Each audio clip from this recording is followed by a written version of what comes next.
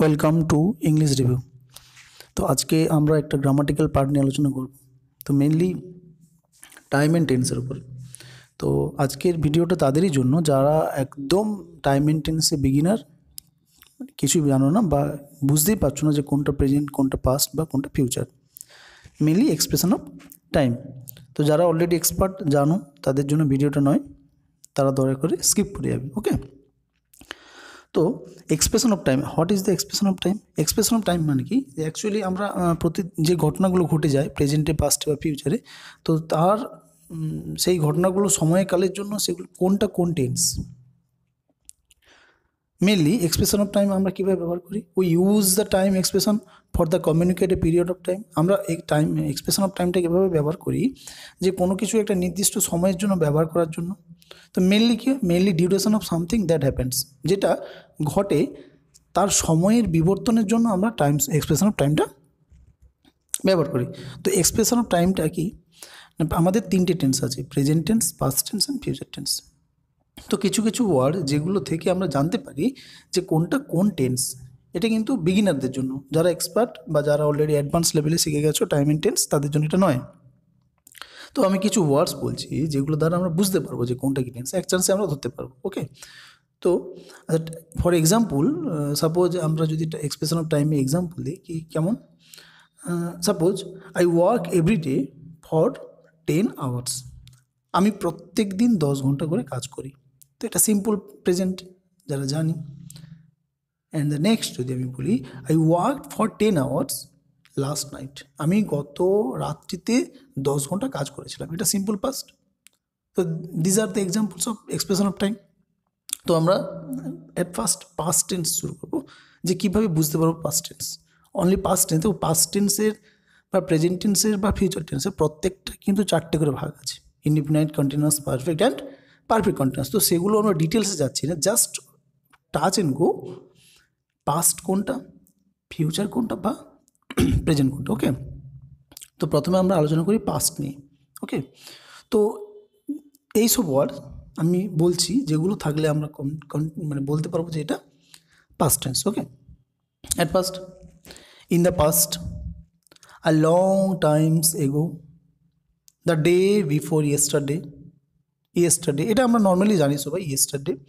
Okay. Recently, in year, suppose in 2011, in 2012, in the past tense mainly. Okay. A little while ago, an hour ago, this morning, when I was born. তো এগুলোতে প্রত্যেকটা কিন্তু একটা example দিয়ে বোঝালে best হতো, but ভিডিওটা long হয়ে যাওয়ার জন্য আমি এক্সাম্পলগুলো দিচ্ছি না। তো যদি প্রয়োজন হয় আমরা নেক্সট কোনো একটা ভিডিওতে পার্টিকুলার ওয়ার্ড বাই ওয়ার্ড আমরা এক্সাম্পল দিয়ে এগুলোকে বুঝিয়ে দেবো। ওকে। This morning, when I was, okay, last week, last month and last year.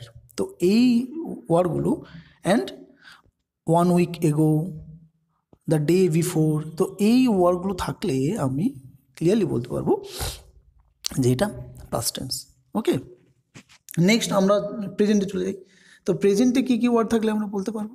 ঠিক পাস্টের মতো একই রকম প্রেজেন্টে আমরা কী বলবো? নাও এ days, this days, right now, as you speak, this week, today, this month, this year, at the moment, now, at this time, daily, everyday, regularly. ওকে। তো normally এছাড়া আরও আছে কিছু ওয়ার্ড, তো আমরা যেগুলো মানে কমনলি ইউজ করা যায়, নর্মালি আমরা বেশি ব্যবহার হয় এই ওয়ার্ডগুলো, তো সেগুলোর উপর আমি বললাম। এছাড়া আরও আছে, ঠিক আছে। তো এগুলো থাকলে আমরা, এই ওয়ার্ডগুলো থাকলে আমরা বলতে পারবো that is present tense. Okay.